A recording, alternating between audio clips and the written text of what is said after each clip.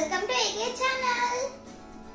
Do you know why certain objects sink and the other float on water? Do you know?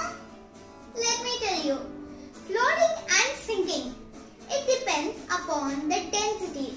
First of all, do you know what is density?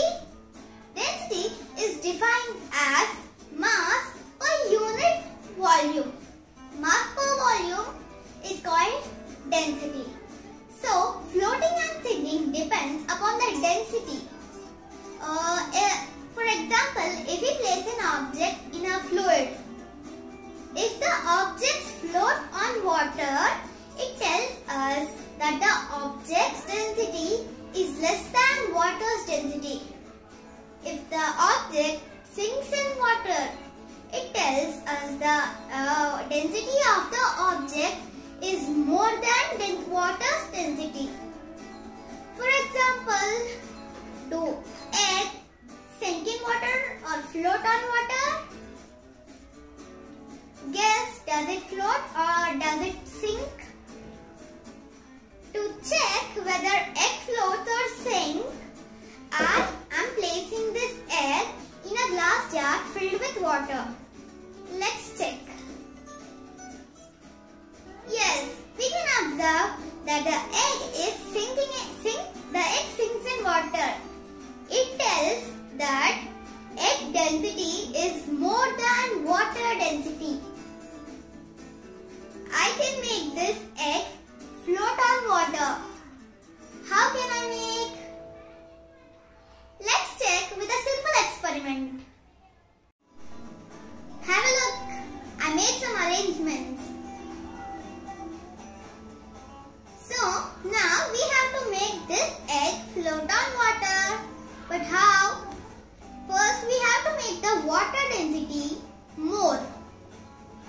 So, I am adding salt.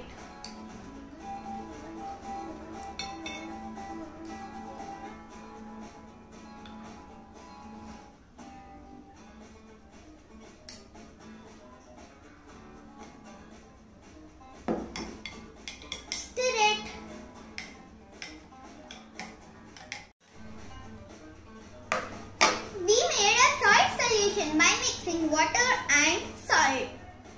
Now, if we place this egg in the salt solution, does it float or sink? Let's check it out. Yes, now the egg is floating on water. It means that the egg density is less than water density.